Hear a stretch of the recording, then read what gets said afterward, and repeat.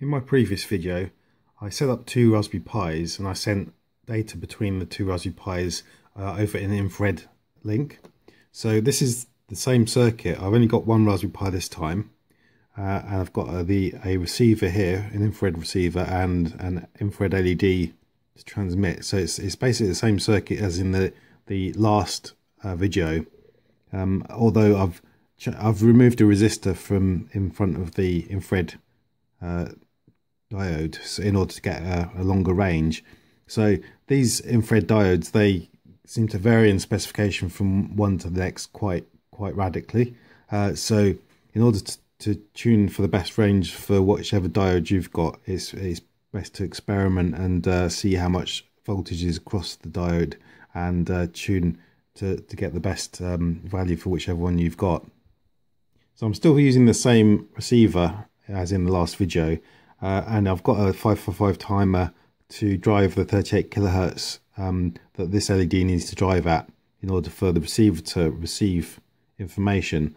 But I won't be actually transmitting from this LED to this receiver. I'll be transmitting from this LED to a television, or it could be a set-top box or a HiFi. You know, so anything with a standard remote control like this kind of remote control. So I'll be using the receiver here to record from a remote control, and then after I've recorded some of the actual key presses, such as volume up, volume down, power on and off, I'll then take those codes and I'll play them back through this LED from the Raspberry Pi using a Python script, and I'll control the TV. I'll be able to change the volume, change the channels. So I've added a couple of extra scripts. So if I look at what's in the directory, I've added these two extra scripts right in the middle here. So the RX one, that will be used to actually record information from the remote control.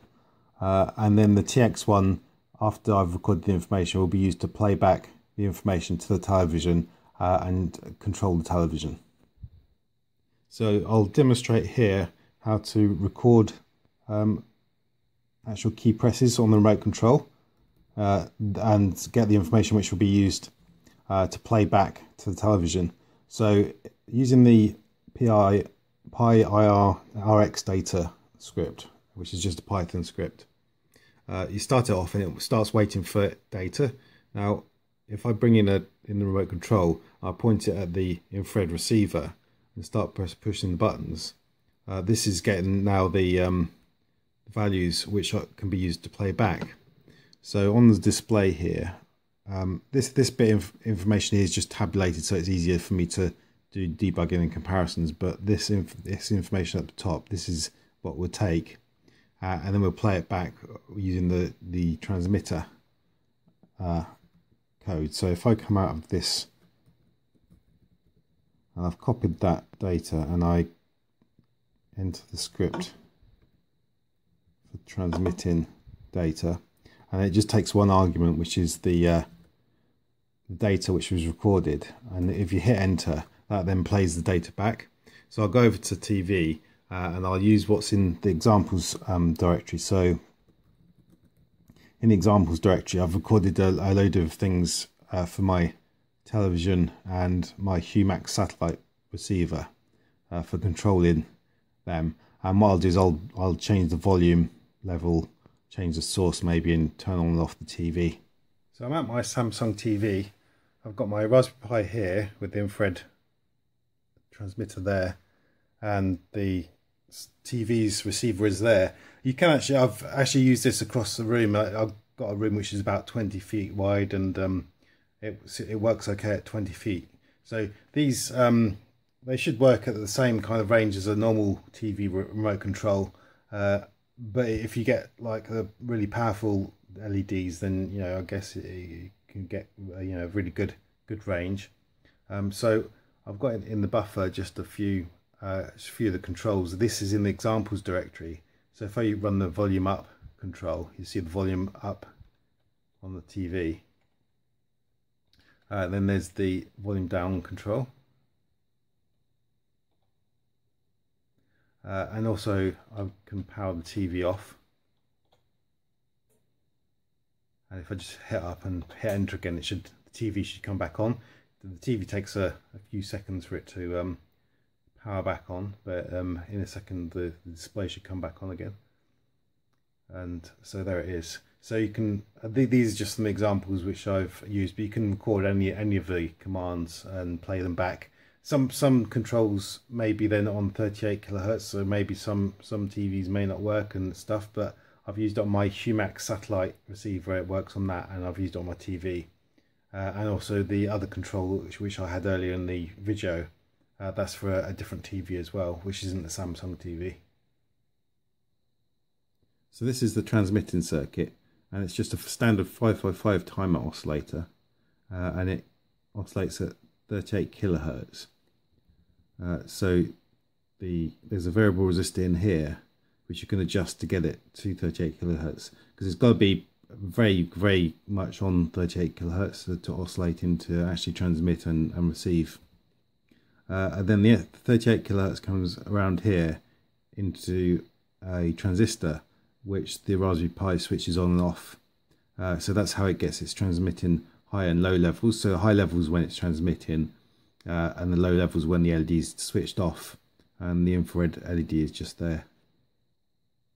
And then the receiving circuit is the VS1838B, and this is just the circuit which is off of the datasheet.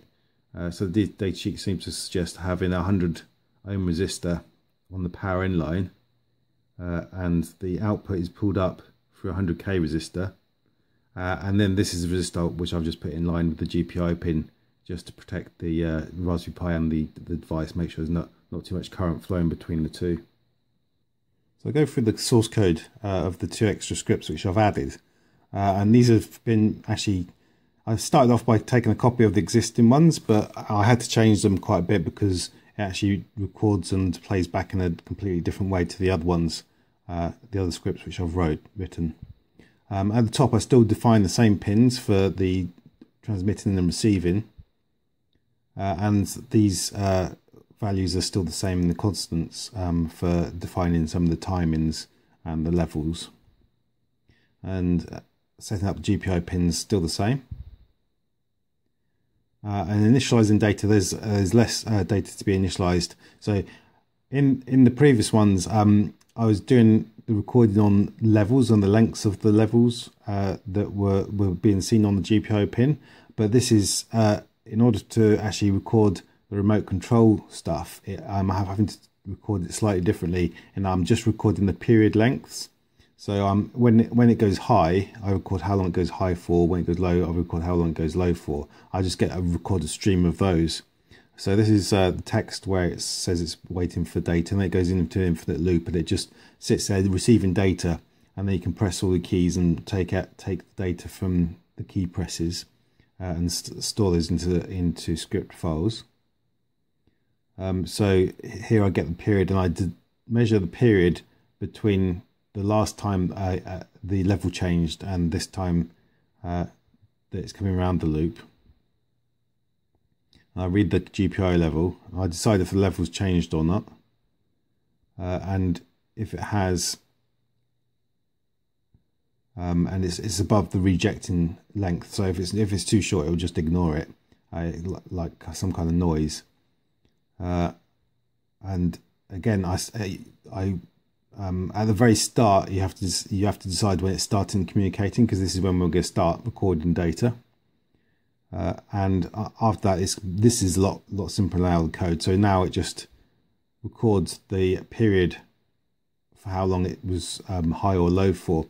And the first period it records is always going to be a high period, because without any transmission, it's low. So by default, it's low. So the first period you record, it'll be high, and then the next period will be how long it's low for, and high and low. So all you need to do is record how long it was in those states for. And it just goes through and records those high and low periods until the low period exceeds how long the end of a transmission is, and then it comes out and it prints out the data which it's received. And it goes through each of the periods and prints them out in a floating point fashion, and that's because when I come back in to replay it, we'll just be using sleep statements to generate the periods which are required. So there's no actually manipulation of data required. It just takes a series of periods for the high and low levels, and it can just play those straight back. So the code is actually a lot simpler than the previous code which I've been explaining.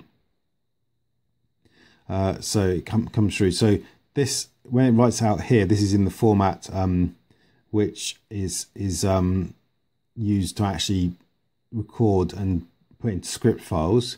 And then this is just like a debugging format where I'm laying out and I'm counting the levels, and I'm also showing whether it's a high or low level, showing the floating point level, and I'm tabulating it in a way that I can then like compare what was recorded with what's being played back.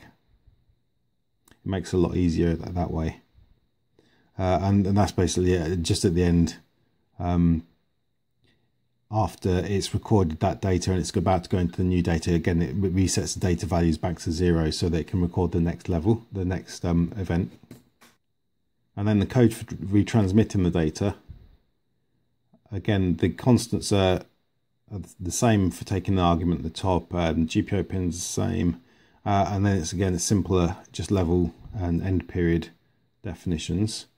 Set up the GPO pins exactly the same as in the previous code. And then if no argument is given, I just give an example. I just print out an example and display as to how the command's used. It just takes an argument, and it comes through, and it goes through each of the, so it splits the data that it gets in the argument into their component floating point numbers, like here's, like it splits them into individual floating point numbers, so that then I can take this in the loop and I can iterate round through the loop. So I'm adding it to here to data values in a floating point form, so it's easy to iterate through and just play back the floating point form. I just summarize that I'm sending the data, and this bit just goes through a loop and displays on the display. I do that separately from sending back the data, because if I display the data whilst I'm sending it back, it messes up the periods for which the high low levels are. So the actual transmitting of data is a separate thing here. So it's the same loop, but rather than printing it on the display, it's actually sending it back. It sets the output pin to the level high or low. It swaps for the next time to be an opposite level, and then it just waits. It just does the sleep, and it passes the data directly into the sleep command. So there's no manipulation of the data or anything. It just passes that in, and it keeps going around this loop, and it sets high and low levels, toggles between high and low levels, and just sleeps for the period required for that high or low level. And it's as simple as that. So it's much simpler than the data transmitting code in the previous video that I had. But that's all that's required for this remote control recording and replaying.